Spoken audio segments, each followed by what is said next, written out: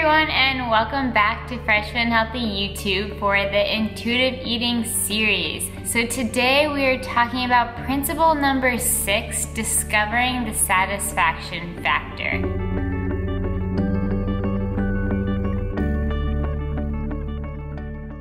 Okay, well, here in America, we definitely struggle with this principle, and that's because the satisfaction factor comes down to enjoying your food, really taking in the experience, not just scarfing it down, which I feel like here in America, it's all about busy, getting to the next thing on our to-do list.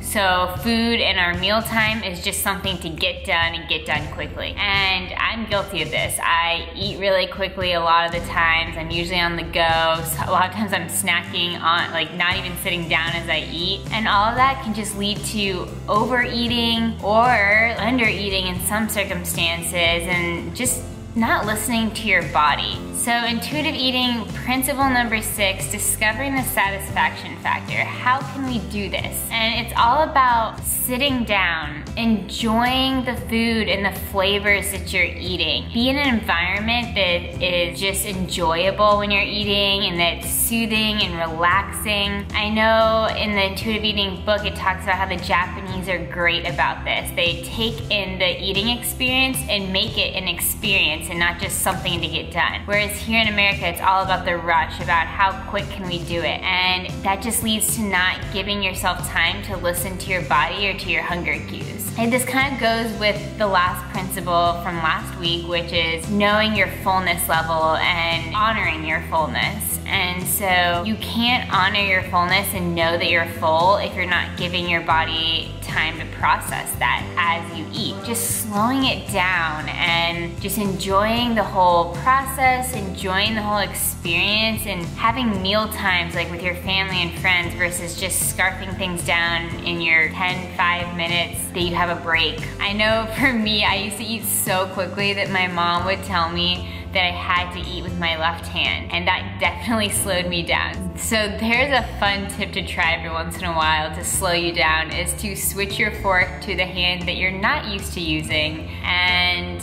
for me, that's my left hand, and sometimes the food goes everywhere because I'm really just not talented with my left hand, clearly. But anyways, there are some tips for you. I wanna hear how last week went with you with honoring your fullness, and any questions on anything about intuitive eating, comment below. And of course, click the thumbs up if you like this video. So until next time, subscribe to my channel. As you can see, I've been interning with the Twins Dietitian, if you've been seeing on Instagram and Snapchat, Sarah_Grace11, or Instagram Fresh Fit and Healthy. So if you guys have been seeing that, I will make a video on kind of my experience. So yeah, comment below any questions you may have for me in the nutrition field, in the intuitive eating world, anything. So until next time, subscribe to my channel so you don't miss the next video. Bye guys.